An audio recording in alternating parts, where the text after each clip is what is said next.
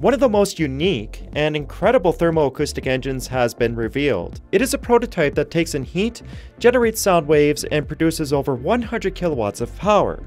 This type of engine is a very versatile unit because it can run on a variety of fuels, including anything from solar to nuclear fuel. Yet, this design can also be incorporated in a heat pump, maybe making it one of the best variants out there for residential use. To understand this a little bit more, let's look at the Alpha Stirling engine. You have the gas, which heats up and expands. This pushes a piston. Then you also have the cold side, which pulls another piston or creates the vacuum. The larger the temperature gap, the more power the engine outputs. The thermoacoustic engine is using almost the same thermodynamic cycle, and it's basically replacing these pistons with sound waves. You can do some incredible things with sound waves, and in this particular configuration, it is an ultrasonic levitator. It does the same thing as an acoustic engine where it produces standing waves, and these standing waves have nodes and antinodes with different pressure variations. And instead of levitating an object, an engine is utilizing these gas oscillations to do mechanical work. So how does an acoustic engine make these standing waves without a bunch of ultrasonic transducers?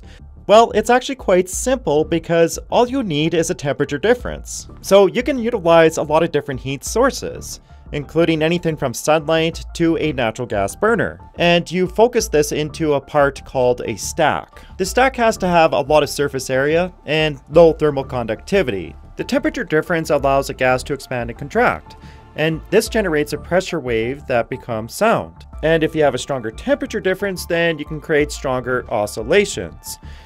This oscillation can then drive a piston and do mechanical work.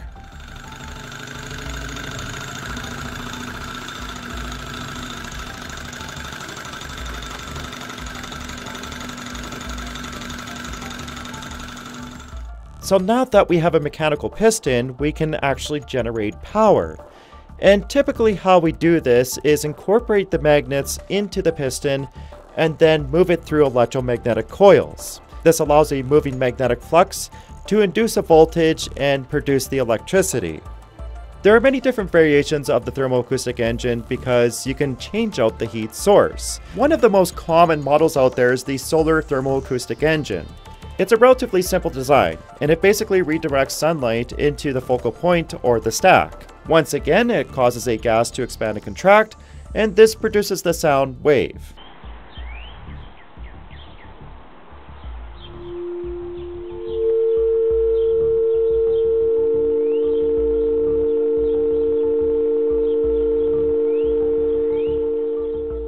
Once again, the core component of this unit is the stack. It has to be able to keep the temperature difference and maximize contact surface area with the gas. But the biggest limitation to a solar thermoacoustic engine is the heat source, which is basically redirecting sunlight. So you're very limited to the amount of surface area that can heat up the stack. So at the very best, you might get a couple hundred watts. So in order to get more power out of the system, you'd have to go to a different fuel source that burns hotter.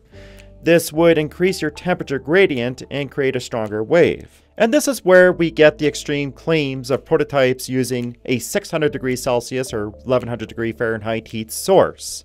So the biggest question is, what kind of heat source would allow it to produce kilowatt range? Well, one system you might have heard of is a radioisotope thermoelectric generator. And this has powered space probes and even Mars rovers. It utilizes a fuel source called plutonium-238 that naturally decays and releases a significant amount of heat. Obviously, these generators are really good for isolated environments, but they are not very efficient, maybe 5 to 7%, where a thermoacoustic generator can be up to 40% efficient and produce 4 times the amount of power with the same fuel source. Theoretically, these types of systems can run continuously for over a decade.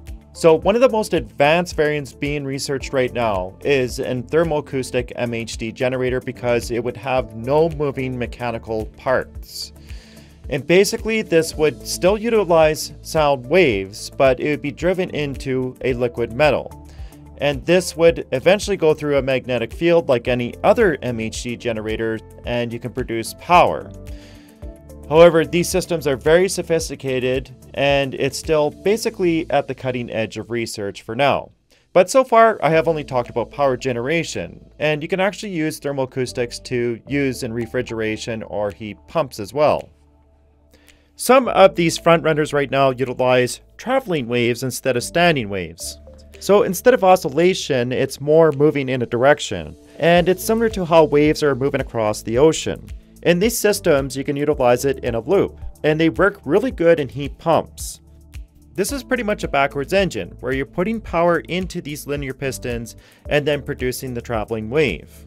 And a cycle of compression and expansion occurs. This allows it to draw heat from an outside source and then export it to a home heating system. It can also reverse and switch to an AC mode, so it can absorb heat from inside your house and export it to the outside.